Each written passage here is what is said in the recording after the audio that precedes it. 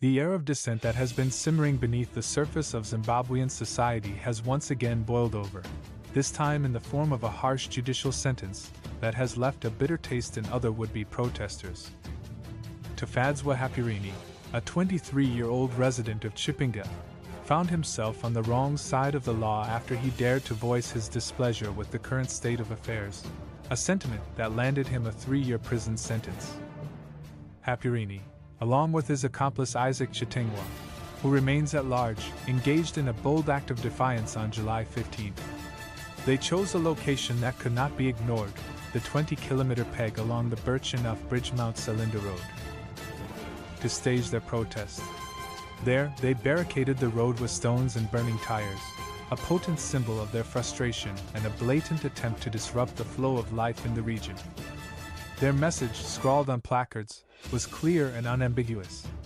The Zimbabwe African #revolution, Mnangagwa must step down resistance #fire for fire, the revolutionary movement #with due respect to Mnangagwa must step down the fall of Vision 2030 resistance fire for fire sniper operation. These words, a potent cocktail of defiance and discontent, were meant to be a wake-up call to President Mnangagwa, a challenge to his authority and a demand for change. However, the authorities were not receptive to this call to action.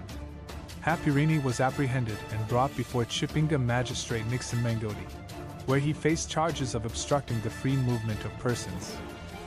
The magistrate, seemingly unmoved by the young man's plea for a voice, handed down a 3-year prison sentence, with a 1-year conditional suspension. The sentence, a harsh reminder of the limited space for dissent in Zimbabwe, has sparked outrage and concern among those who believe in the importance of free speech and the right to protest. Many see it as a deliberate attempt to stifle any form of opposition, a chilling reminder of the consequences of speaking out against the government.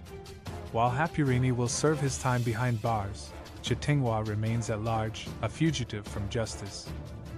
The authorities are actively seeking his apprehension, a pursuit that underscores the seriousness with which they view this act of defiance.